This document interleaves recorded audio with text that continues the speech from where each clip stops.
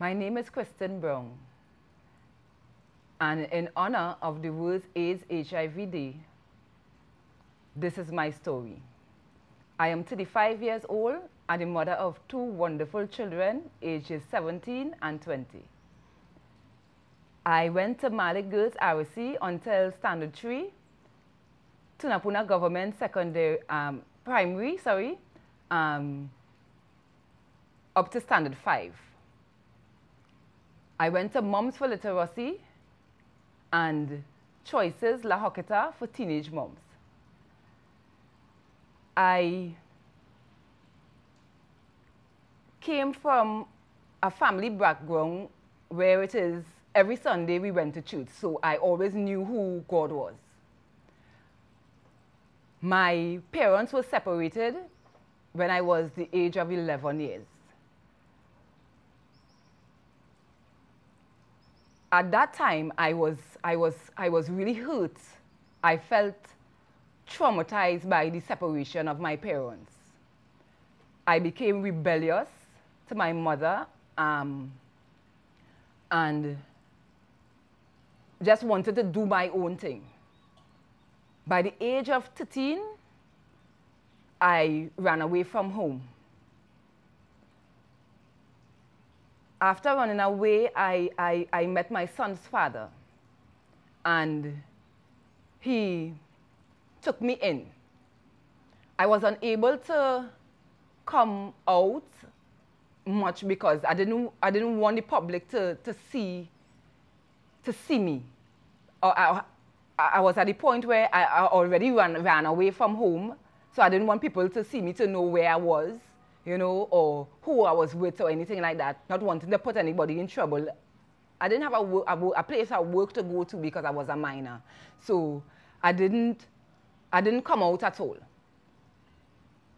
At the age of 14, I was pregnant with my son. When my son's father found out of my pregnancy, he put me out. And I was on the streets. I met an individual who took me in, and this is where I contracted the virus. In the year 2002, I was diagnosed with the HIV virus. I started showing symptoms of the virus.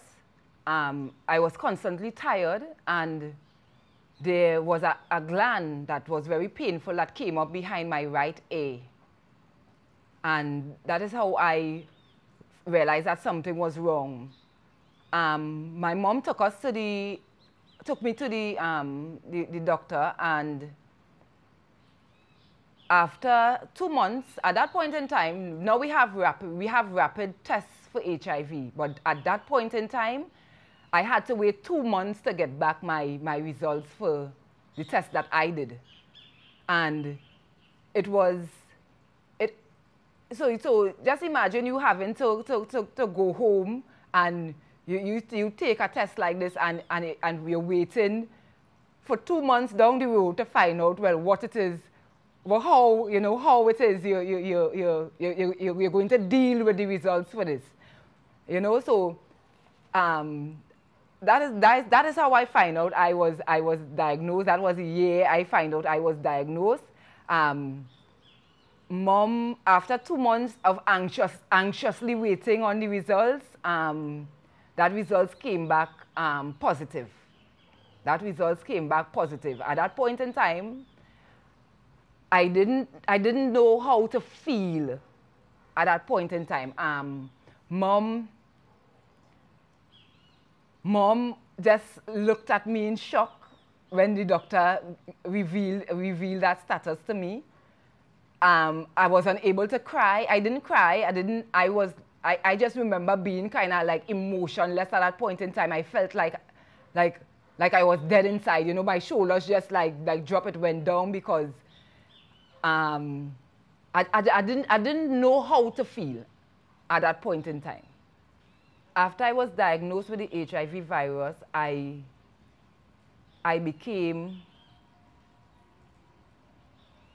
will call myself I will call myself a monster, a really ugly thing, something that it wasn't, because of the hurt that I was feeling, I became selfish, I became unfair, unreasonable, unthoughtful. I became something that wasn't supposed to be there. I was really inconsiderate and also a searcher for love, somebody to love me, because I felt like I was unloved. In the year 2011, I discovered that I discovered who I contracted the virus from, because there were 3 individuals that I was sexually active with before I found out of my HIV status. And I told each and every one of them of my discovery of the virus. And actually 2 of them came and said that they had gotten tested and it was negative. I don't know, because I never saw that results or paperwork saying that they were actually positive. And one of the individuals just like disappeared. He did disappear off the face of the earth. That was the last time I saw or heard anything from him. And I went out to a nightclub in 2011 and I saw the cousin of one of the individuals. He told me of the symptoms and illness of which his cousin was experiencing. So that is what made me realize that the symptoms that he was having was symptoms of HIV or AIDS virus. I asked immediately to see him, because I just felt it inside that I had gotten the virus from him. So after finding out about getting the virus in 2002, it was up until 2011 that I found, actually I could say that found the person that I got it from. When I went and as I saw him, I couldn't understand what was happening to him, because he was a person that was strong, dark skin, you know, he was strapped, he had built, he had body, and I saw this person that was skin and bones, really, really small, lying on a bed. So I barely was able to recognize him. And this is where I decided that I was going to make sure that I would live. When I found the person that gave me HIV, the first thing I did was put my head onto his chest and cry, because I was thinking that, you know, if this is what I was going to become or what I was going to look like after a certain time. I really thank God that there is so much put into place now for people living with HIV. When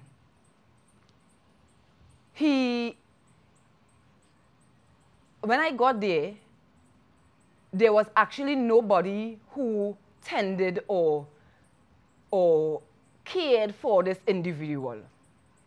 He was in a room and he was really ill. So I decided to, I don't even understand why. I could only say it's nothing but God caused me to react in the way that I did. Probably I understand it now. But at that point in time, I couldn't understand why it is I was doing what it is I was doing. When I saw him, I had to go back. The very next day, The next morning, well, that was 4 o'clock in the morning, so it was the very sad day. I got home and I told my mom of, you know, what I discovered. And she was like, okay. I got home after partying all night. I cooked for my children and I packed a bowl of food and I went back down there to see him, taking him food. And I told him, I said, I don't like how you're looking, and I would like to take you to the doctor, you know, carry you to see a doctor. He said to me that it was cancer he had. And something on the inside of me just said, no, it wasn't cancer that he had. So on Monday morning, I got up bright and early, went down to his home, picked him up and took him to the straight into the clinic where I attend for the HIV virus. Straight into MRF.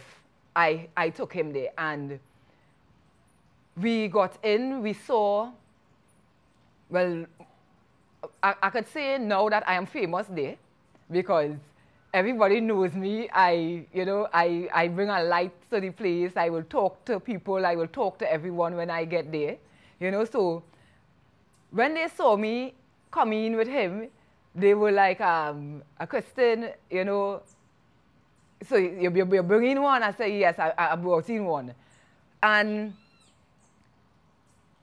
we did all the testing. Well, they did all the testing on him to see, well, what it is was wrong, including a HIV test, you know, at that point in time, because you can carry in any individual or any partner to be tested. And, you know, he was a partner of mine, so I took him in, asking for testing for him, seeing the condition that he was in. We saw, he went in and saw a doctor, and he didn't invite me to come in. I wasn't very pleased about that because I wanted to go in to hear what it is the doctors were saying. And after they saw him, they invited me into the other room to discuss what it is was happening, what was his situation at that point in time, and what it is, where he was at.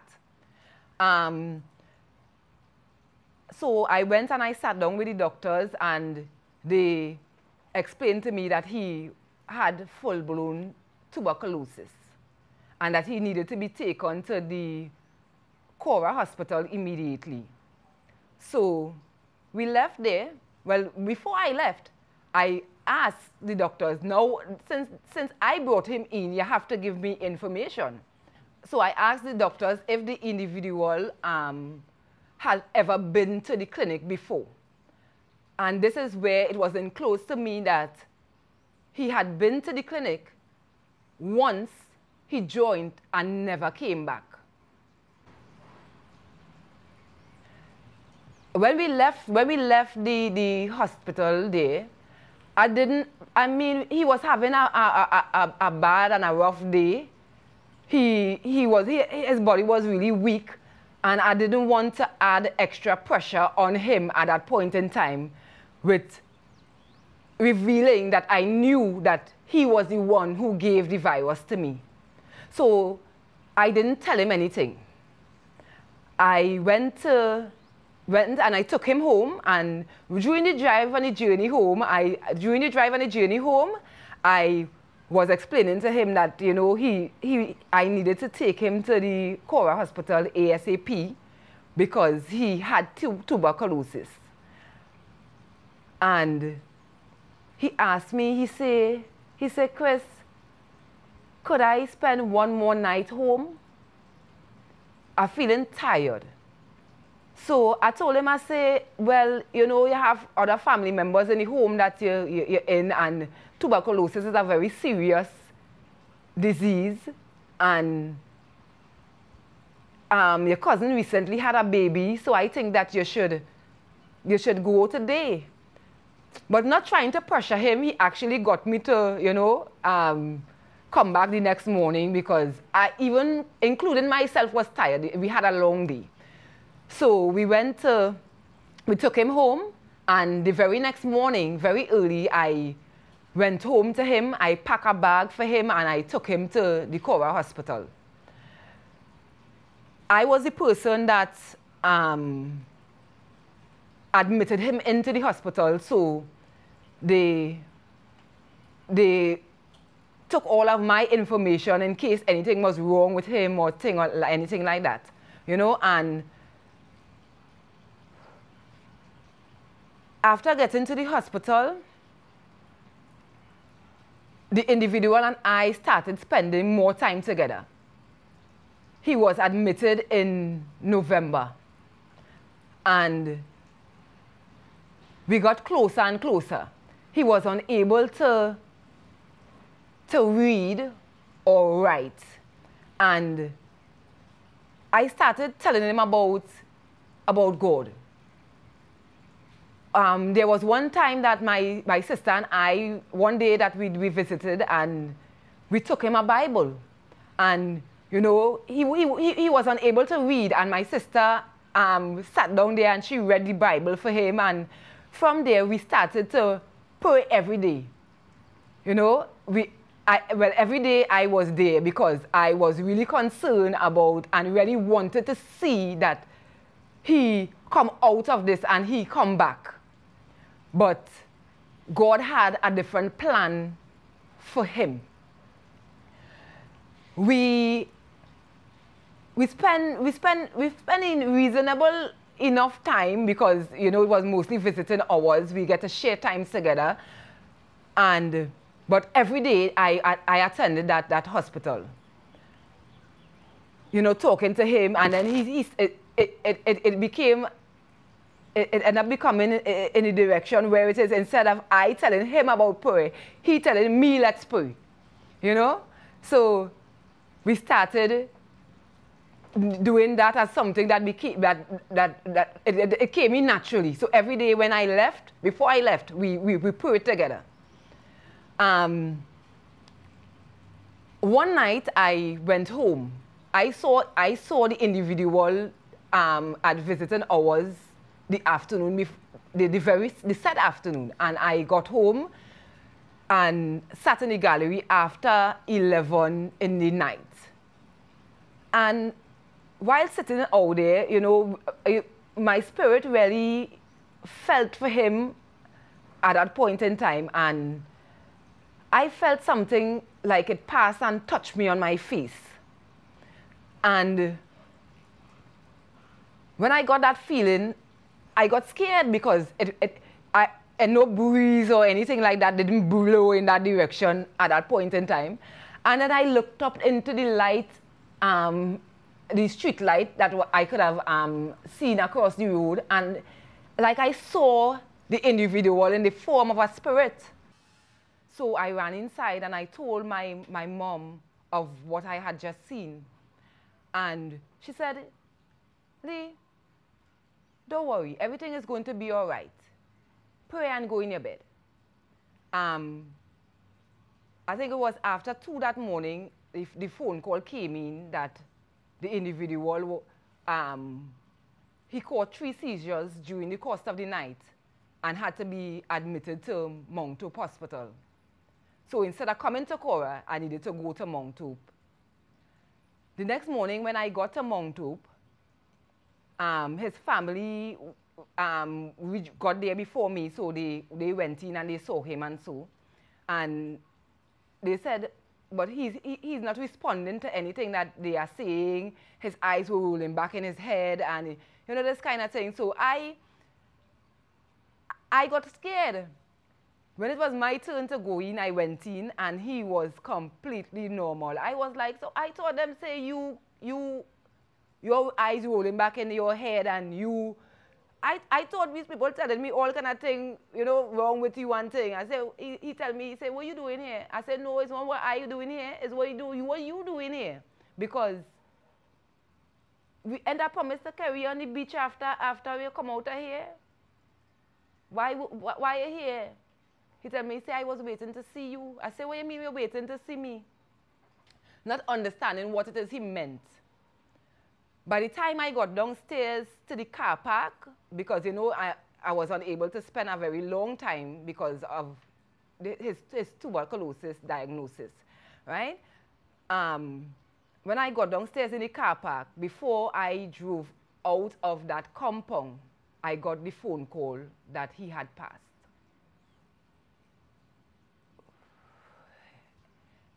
In the year 2019, I was in a relationship with another individual who I told of my HIV status.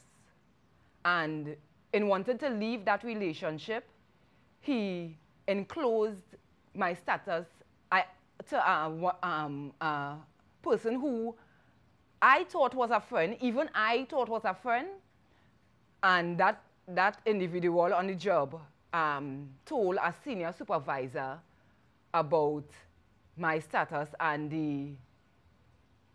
the rumors rapidly start spreading around my place of work.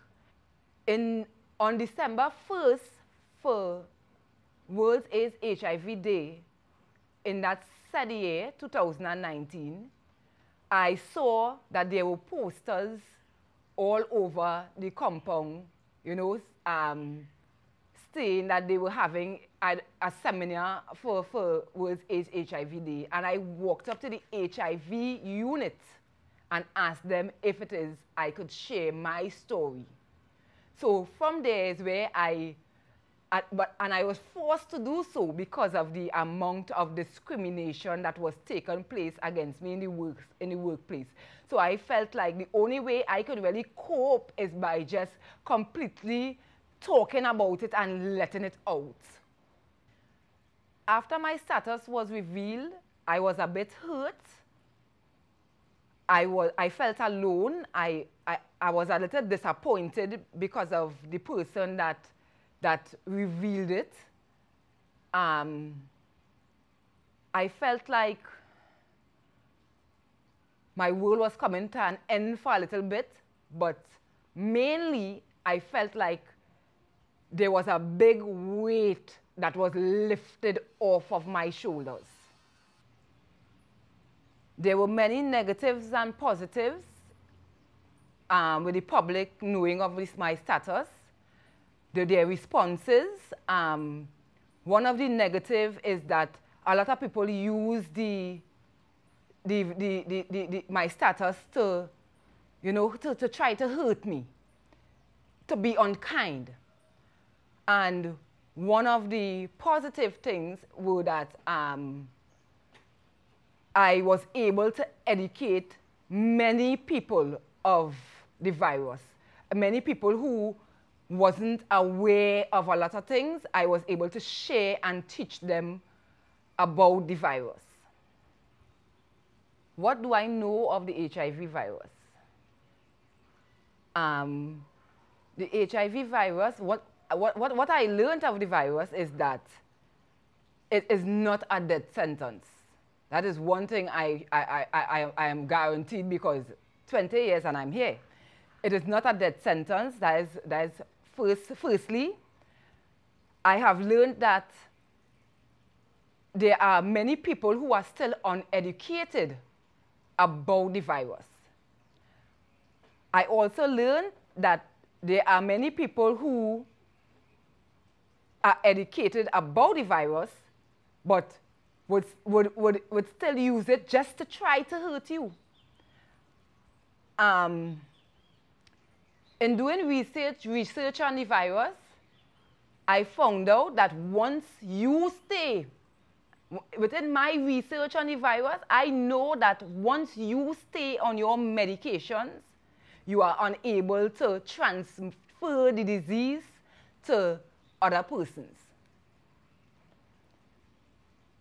During this very difficult time in my life, I started getting a close relationship to God, to Jesus. Christ, I had to accept him as my Lord and Savior because I felt like my back was against the wall and there was nowhere else to go. And I walked the corridors of my workplace for many months, holding the hands of Jesus Christ.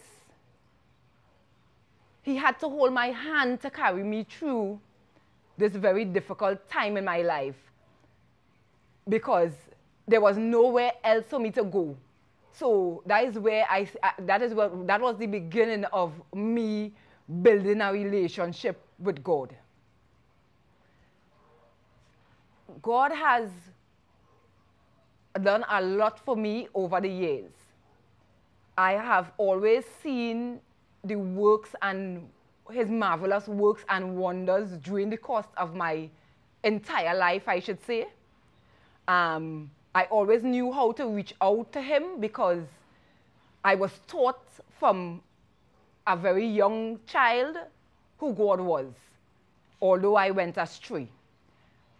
And I was able to use God as a place of safety on many occasions to cope with different situations. And in this situation, over and over and over and over, I have seen how what he have done for me and how he have pulled me through. You know, God, he gave me peace, joy. He taught me how to be kind. He taught me how to be patient. He taught me how to be loving. This is something that I was unable to do because of when I found out of my status, all that bitter feeling and, you know, that revengeful feeling and that animosity, I was able to cope by holding on to God, and he just taught me of his ways and his works and his wonders.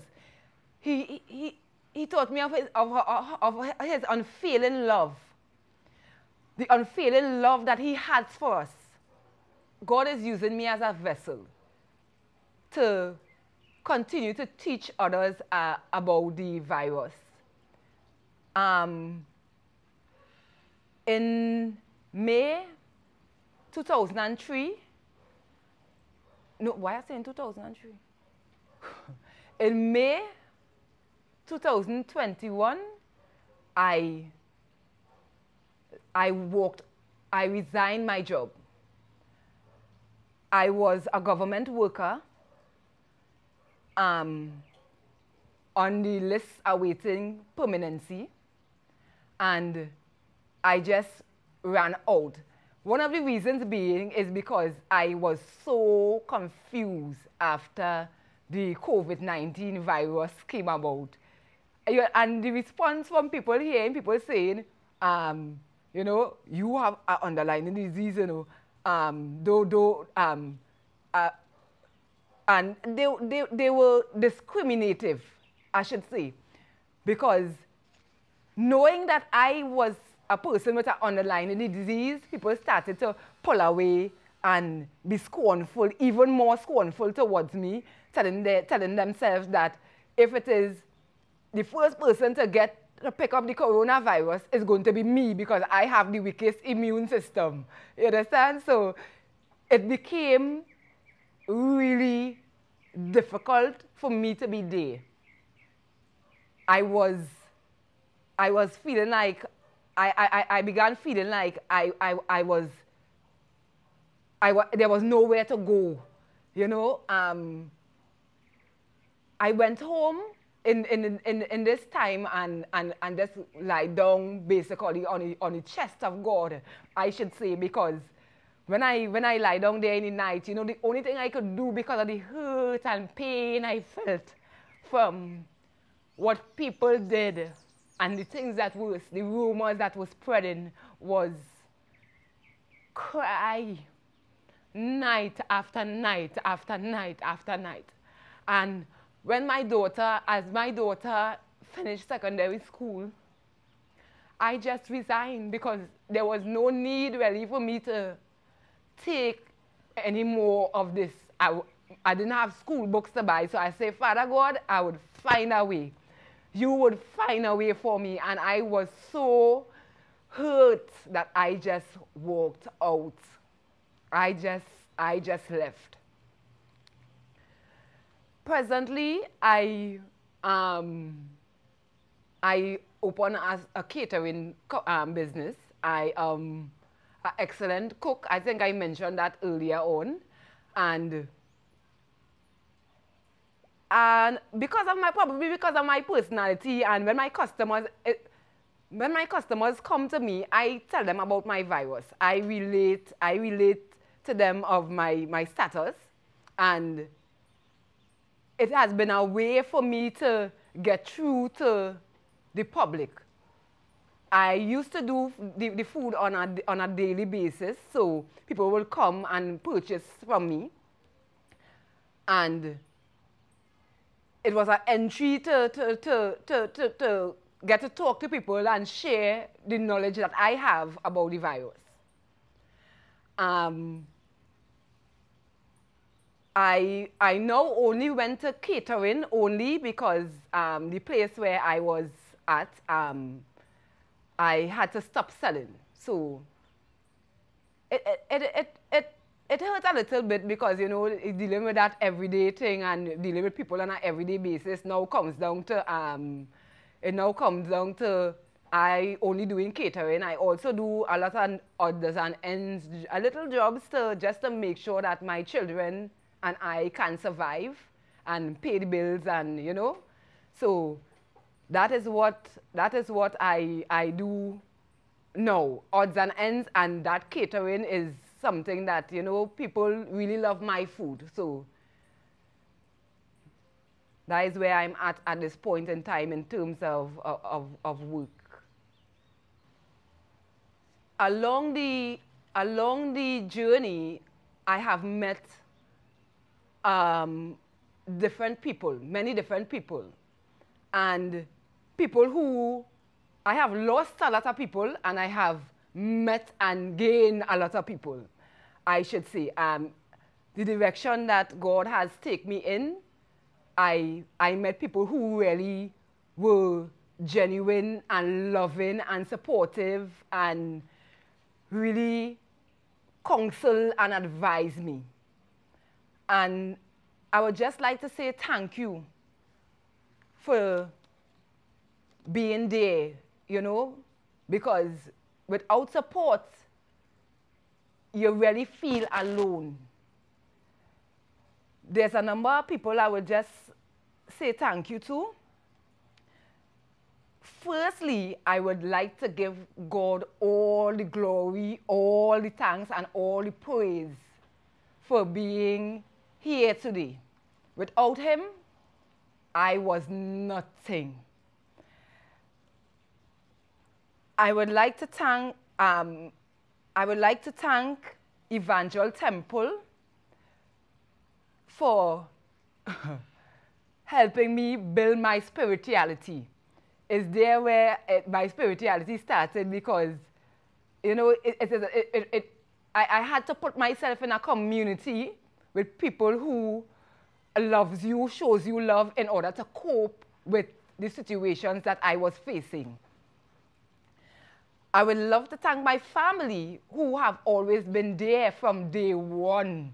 And without that family support, it is really tough. And I know that there are a lot of people with the work that I do now, and talking to different people, helping out with people who refuse to go and get medicated treatment for the virus.